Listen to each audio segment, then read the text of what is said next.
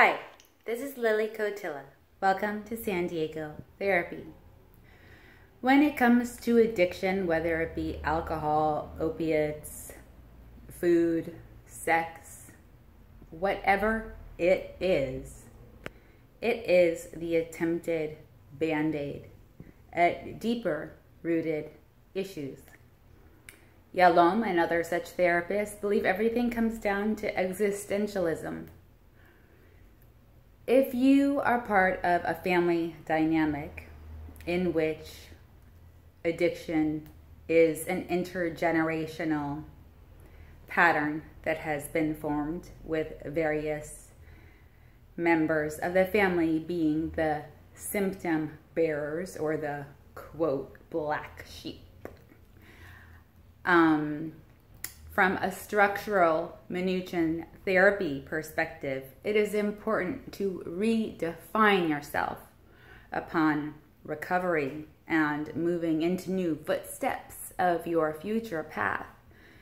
If you are the one who is the symptom bearer or the alcoholic addict in your family and you attempt to get clean or sober, the family members are used to treating you in certain ways. And you having the problem, they go into their roles and you get packaged back into your role, and it's cyclical and it's sick. It's a family disease. You are just the symptom bearer. AA and the 12-step recovery program, the Blue Book, Bill W., Dr. Bob, 5 to 10% of recovery.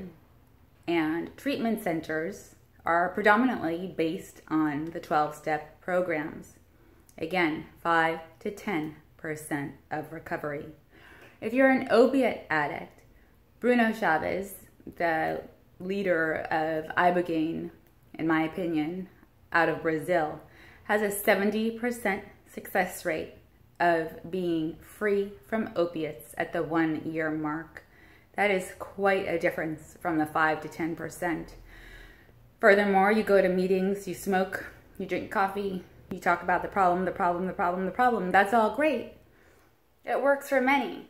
It has saved many people's lives. There is no doubt.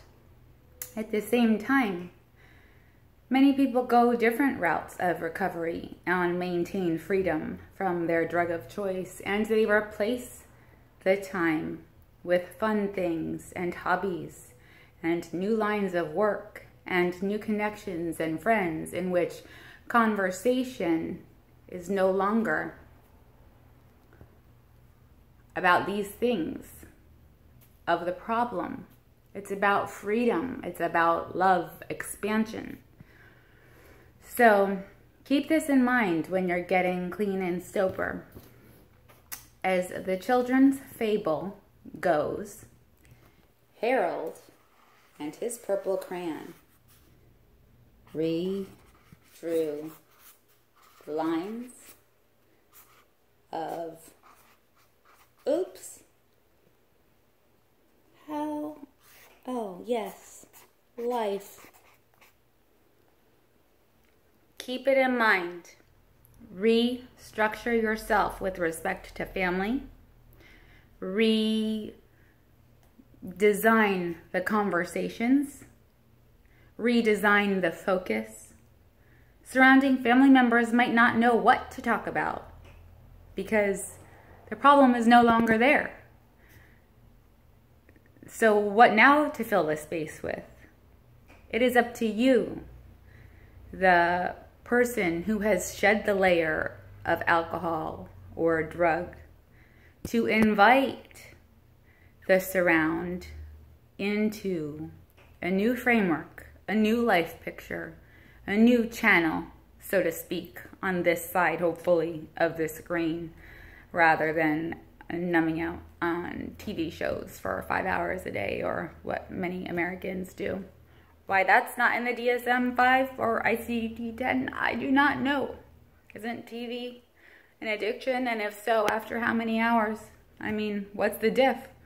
Heroin, one reality of checking out. Booze, another reality of checking out. TV, I mean, let's get with the program, people. San Diego Therapy.